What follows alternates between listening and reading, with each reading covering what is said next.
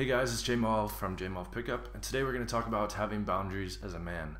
Alright, so I want to tell a little story.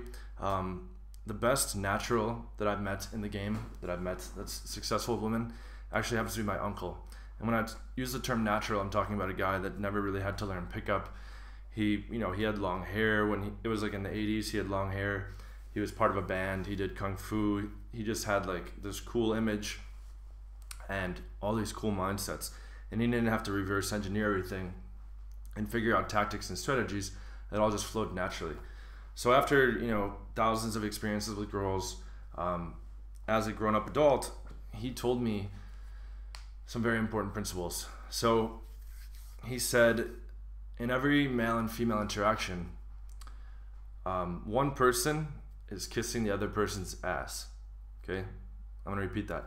In every male and female interaction, one person is kissing the other person's ass.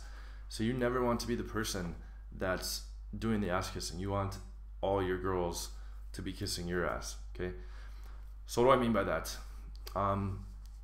He gave another analogy. He said, it's your court, right? Your court, your rules all the time.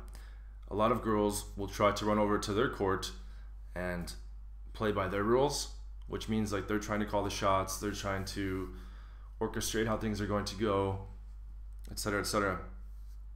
But he said it has to be your court, your rules all the time, right? And the ones that insist on playing by their own rules and being on their own court, he lets them go, right? So they can either get in line with his program or they can leave, right? So it's a very hard screen. But let me go into some more details here. So what does it mean to have boundaries as a man, right?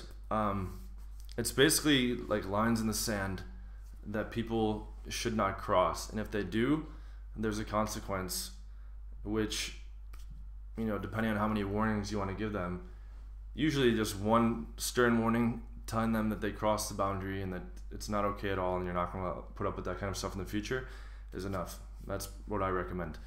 If someone crosses a serious line, I'll give you some examples.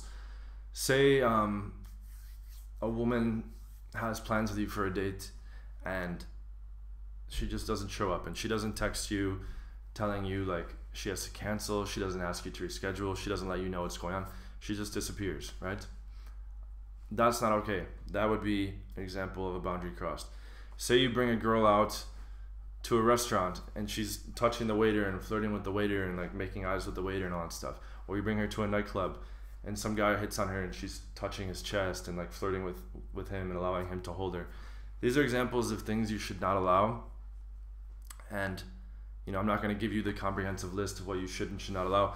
But basically, you don't want anyone to disrespect you or fuck with you or like fuck you over, right? So like that's like the general rule, and then you can apply that to any situation. And this should apply like with your relationships with your family, with your relationships with your coworkers, even with your guy friends. Okay, it's a very important life lesson here is that you need to have these strict lines. Okay, because no one respects a man that is a pushover. All right, like you need to get that through your mind. Like a lot of people think that it's better to like avoid a conflict or like not stir the pot or whatever by letting people abuse these boundaries, letting people walk all over you, allowing this stuff to happen. But what's really going to happen is those people are going to lose respect for you, and that type of behavior is going to increase a lot, right? So when you let a woman disrespect you and you don't call her out on it, or you don't cut her off or threaten to cut her off completely, she's going to say, wow, like this guy doesn't even fucking respect himself. Like he's just a beta guy. He's just a low value guy. She's going to lose respect for you. And then, she's going to go fuck other people behind your back. She's going to cross these boundaries more and more. She's going to use you, and it's going to just fall apart, right? You're just going to be in this mode of being the bitch, and it's eventually going to fall apart. So rather than fall into that situation, and it's really hard to recover from that situation once you've allowed people to get away with this kind of stuff. Like say you let someone cross a very important boundary 10 times and all of a sudden you're like, okay, enough is enough. Like they're not going to take you seriously because you've been allowing this type of behavior, right? you've set the frame and you've set the precedent that you are okay with being disrespected in a certain manner or in these situations, right? So you all need to think about what your lines are, what you will tolerate, and what you won't tolerate, okay?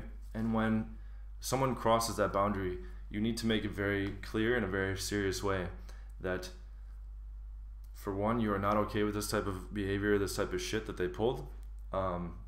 For two, if it happens again, you will be out of their life, okay? And of course, with family members and stuff, like, you're not just gonna like cut off your parents or whatever like instantly. Like it's gonna like take a lot of repeated offenses for it to get to that point. But you know, for like new girls you're dating or whatever, like you need to just put firm lines in, and they will respect you for this. And the ones that don't respect you or that want to like be cunty or like be bitchy or whatever, you don't want those girls in your life anyways.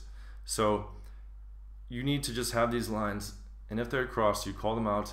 You tell them if it happens again, like that's it, like they're done, right? I want to tell a really quick story. So like my uncle said, like one of the hottest girls he met, like in his whole journey of meeting women, this girl is a perfect 10. He said it's one of the most beautiful girls he's ever seen in his life. He ended up dating her, right? And she pulled some kind of shit, and I don't even remember what it was, but she pulled some kind of shit, and he just stopped talking to her.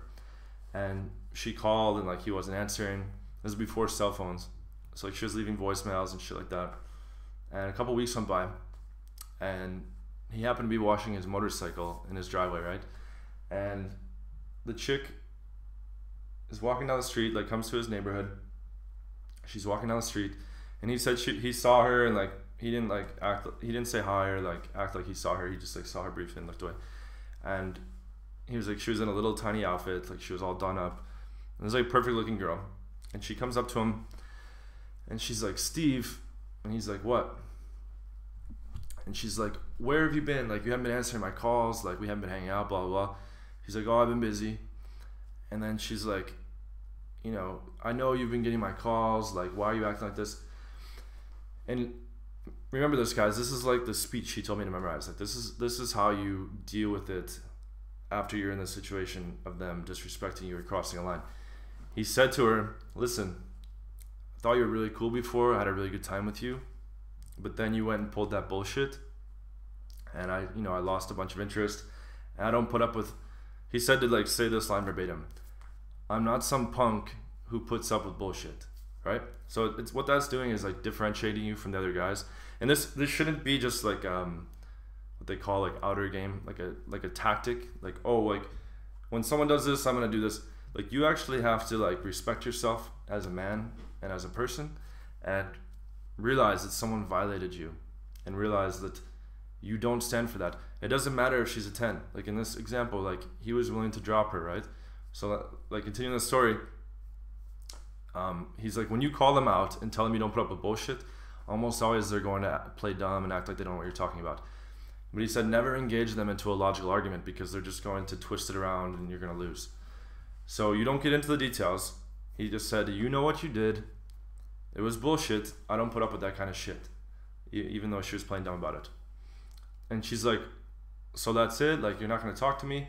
He's like, listen, like, I don't deal with that kind of stuff. I'm sorry. And he just went back to washing his motorcycle. She's like, fine, whatever, blah, blah, blah. Turns around, starts walking down the driveway. And he stopped, he turned and looked, right? And he told me, he's like, dude, like, this is one of the hardest moments of my life. He was like, her ass was like falling out of her skirt or whatever, shorts. I don't remember what she was wearing, but she just looked like so fucking hot, and he like really wanted to bang her and all this shit. But, and this is like a fucking true player moment, he held to his principle, right? Because the reason he got that girl in the first place is because he's a badass, because he has boundaries, because he respects himself, because he's a cool dude, because he's a high value dude. He doesn't let people walk all over him and push him around. So that's the reason why I got her in the first place, and he held true to that. So he was literally willing to let her leave. Like, he said he was like really, really tempted to stop her and have her come back, but he let her walk away. And she walked down the driveway and she walked off, and he said she stopped like halfway down the road, turned and saw he wasn't chasing after her or calling after her.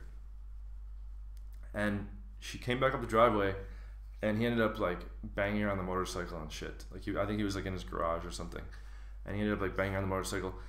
And I was like, what happened after that? And he's like, oh, I dated her a couple months more and got bored and I fucking dropped her. And he was like, ha ha ha ha, you know.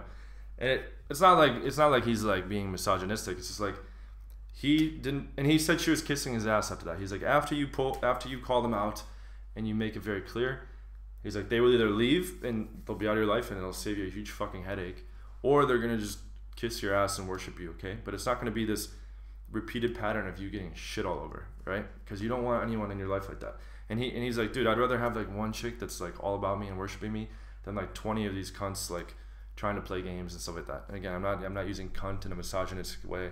I'm just referring to like there's plenty of girls out there that just want to play games and that just want to power struggle you and always have the upper hand and all this shit, right?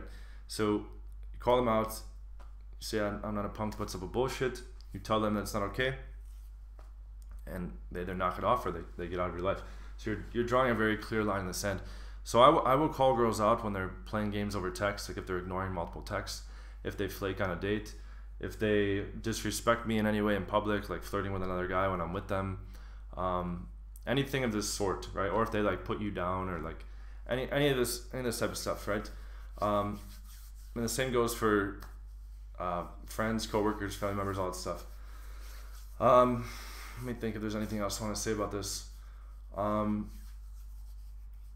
Just basically, it's just really important. Oh, he said like if you're ever in doubt of like what you should do in a certain situation, he's like, think about like what would Brad Pitt do or what would Leonardo DiCaprio do, right? And that applies to like every situation.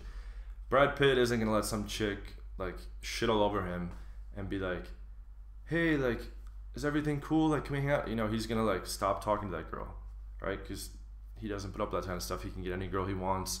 He's a high value man. So you need to really embrace being a high value man and not put up with shitty behavior just because a woman is hot or just because you have good sex with her or whatever. Okay, you need to really enforce these things.